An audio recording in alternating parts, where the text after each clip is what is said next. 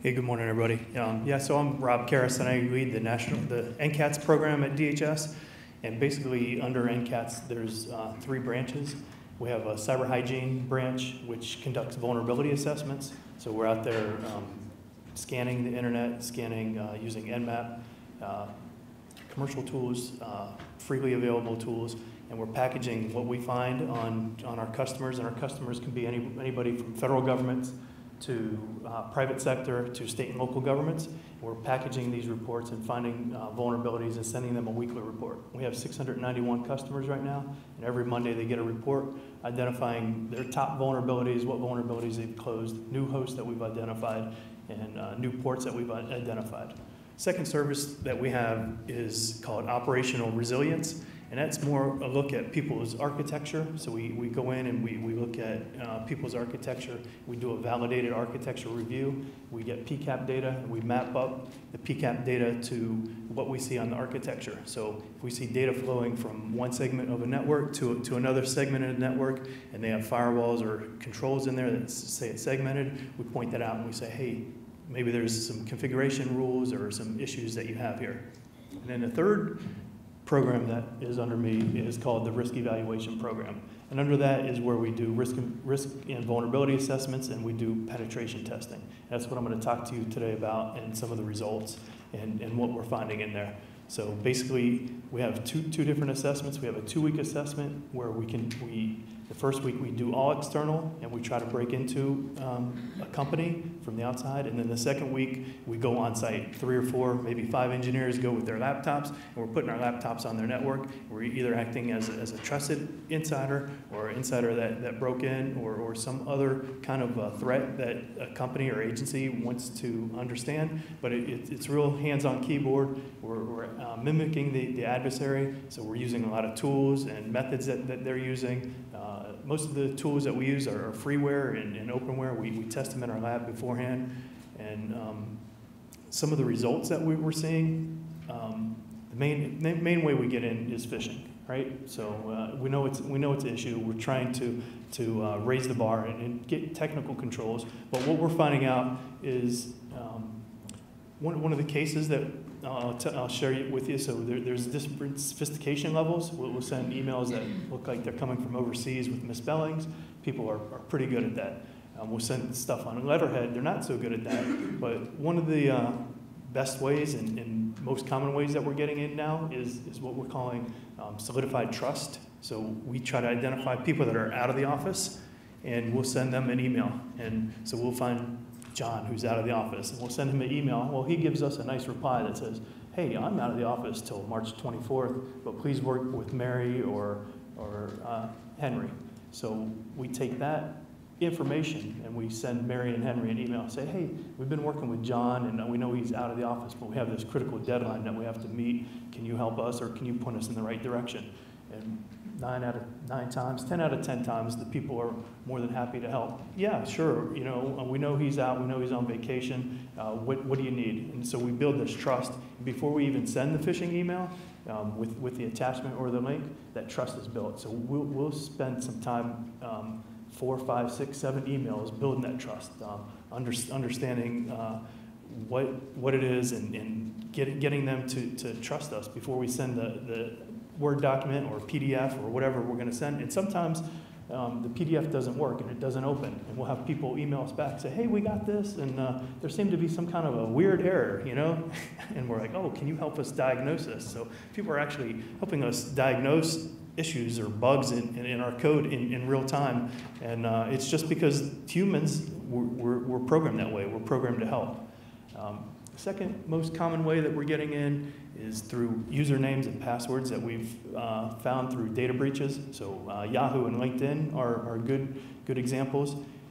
So if my username was hacked on LinkedIn, I use my private account there, but if I used robert.karras@dhs.gov on my LinkedIn account and my credentials there, my password of password, we scarf that information, and then we try to log into the DHS VPN with that information. Oh, hey, we know robert.karras@dhs.gov and his password is X. Let's try to log in through VPN like that. We're seeing that over and over and over, and the Yahoo and LinkedIn data breaches are years old. So Password reuse and credentials is a secondary way that we get in, and we're just seeing it over and over. So it goes just back to the methodology and mindset. Hey, people don't like to change their password every 90 days or 180 days or whatever the policy is, but we're seeing that it's an effective way to get in, and if we're seeing it, I'm sure our adversaries are seeing it. Some of the actual ways and examples, I want to talk about other examples. Another phishing email. So, and these are examples that happened within the last two years. So some of them might be shocking, and some of them might not be. But recently, we sent an email to just 3 people in an agency. It was the CISO, it was the human capital or human resource lead, and I forget who the third person was. But it was saying, hey, OPM has put out guidance on the new pay scale. Please let everybody know. Well, the human capital person took it and sent it to everybody in the agency, which was about 1,800 people. And so our server was only expecting like 1 or 2 callbacks. We have over 400 callbacks. So it crashed our server, but this happens. And then we had 400 potential victims that we could attack. Another example is it was last summer. We were downtown DC.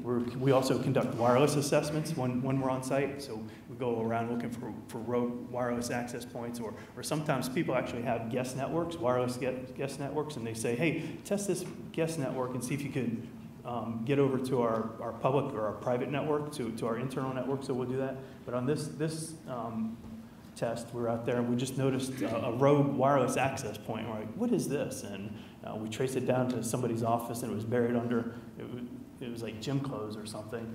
And he just had a Linksys router that he brought from home and plugged it into the network. And we interviewed and we talked to the guy. We're like, well, why are you doing this? He's like, well, I'm always down at Starbucks and I'm always working. And I'm like, are you kidding me? But he wanted to continue working, so he would take his laptop down to Starbucks. He had no authentication, no encryption on that wireless point. So anybody down at Starbucks that could see that SID was able to hop onto this agency's network. So this is real life stuff that we're seeing, and it's not 1998. We're seeing it in 2017, 2016. The third thing that I want to bring to attention on this is we were doing a web application test. And there's a lot of good lessons that we've learned and people have learned, but there's still a lot of bad code out there. And this one happened to be a password reset function on a web application, and the password reset function worked great. The only problem is that if I knew the username, if the username was rkaris23 or whatever, I could put in any email address. I could put in anybody's email address, Tom at Verizon.com or something, and the password reset would email Tom at Verizon.com. So all you need to know was the username. You could put any email address in there, and then you could reset that person's password. So that enabled us to log into that web application and then do some various things. So there's web applications out there, and maybe people don't think about old code that's being used. And this password reset was written 7 years ago, and it functioned and it worked, but the person that developed it never thought that somebody would put in a wrong email address or a nefarious email address. So these are just some of the ideas and examples that I'm seeing. So what happens actually when we send a phishing email and then somebody clicks on it? What do we do as a team after that? So just walk you through this graphical visual. So we send the attack. Then what we do is we dump something called the local account hash. So this is typically running in memory, and it's a local hash, and we get that. We say, hey, we have this hash. Now what can we do? We try to log into other boxes with this hash because the user's trusted on the network, and we do it until we find a box that actually has an admin account. And whoa, hey, now we're admin, but only admin on a local box. But typically those admins use the same credentials. So now we take those credentials, log into a domain controller, we own the whole enterprise. And from there we try to get to a database or some kind of data source that a company's trying to protect, and then we exfil the data out. Now, we don't actually exfil data, we replicate and make up mock data, but we exfil data over various protocols. We do it over FTP, over DNS, over HTTPS, over some other protocols. And typically, 3 or 4 of those protocols will be blocked, but DNS and some others won't, and we're able to expel the data. And then we just show the companies and the people that we do this for how we were able to do it, and then we show them, hey, this is how you mitigate this, and this is what you need to do to mitigate it. So why do we do this, right? So we do this. The companies and the agencies we work for, they get a great report, and it says how we got in. It gives them detailed reports, and this is how you mitigate it, and this is how you fix these risks. But DHS, we do it to gather the data and make sure that the data that we're gathering is apples to apples, so we can look at it and we can make informed decisions. So we have a rich data source that says, hey, if you look at, we've done 350 risk and vulnerability assessments. If you look at this data, these are the trends that we're seeing. And these are the trends that we're seeing. So how do we inform our leadership and Congress to make policies and procedures that can fix some of these things? We've been very successful at that. DHS has issued these binding operational directives. The first one was Binding Operational Directive 1501, which addressed critical vulnerabilities.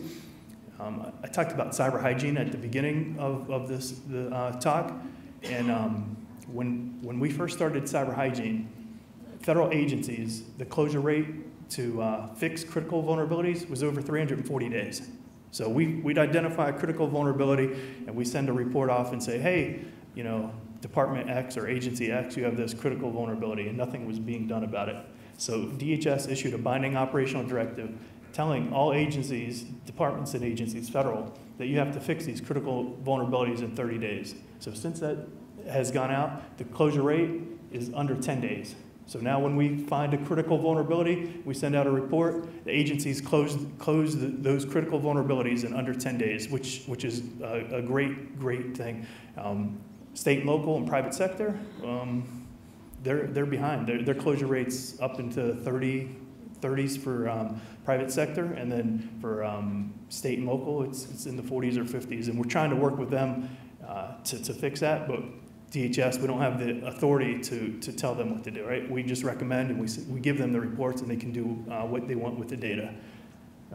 Those are a couple of the guys actually that work with me in the office. So those are some of the guys that are conducting the penetration test. The last binding operational directive was issued last fall, and it had to do with email and web security. And you guys probably heard it on the radio about DMARC and SPF and fixing this. So there's various marks. There's a 90-day mark, 180-day mark, and then 365-day mark, where all federal departments and agencies have to have this implemented. So we're seeing an uptick, and we're seeing people work on it. It's a big problem to tackle, because if you implement DMARC wrong, you'll actually do a denial of service on yourself. So it's taking department and agencies time to implement, and we're working with them, but we're scanning them, and we're seeing the closure rate increase in people actually implementing that. The final thing that I want to talk about is how we're helping, and one of the new concepts that we have is this red team assessment that we're doing. It's a 90-day assessment, and it's a penetration test.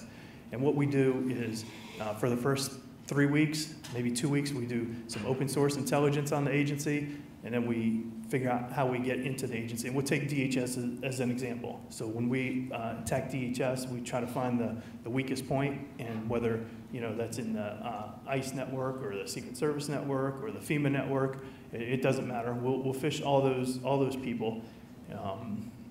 MPPD included, and we'll set up, and you saw how we get in, and we pass the hash and get domain admin, and then we take over basically the whole network, and we see if anybody's identifying us, and a lot of times they're not identifying us. So then we'll do measurables and metrics. So we'll add users to the enterprise. We'll add domain admins to the enterprise. We'll run vulnerability scans and see how their security operations center reacts, or if they don't react at all.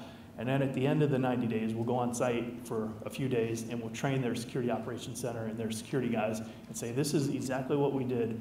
Where are your logs? How do you log this? How would you identify this? And either they have it or they don't. Either they noticed it or they didn't. But what we're trying to do is get closure rate on them identifying an adversary on their network. So the first time that we test them, the measurables and metrics, it might take them 6 weeks or 8 weeks to notice us, or never.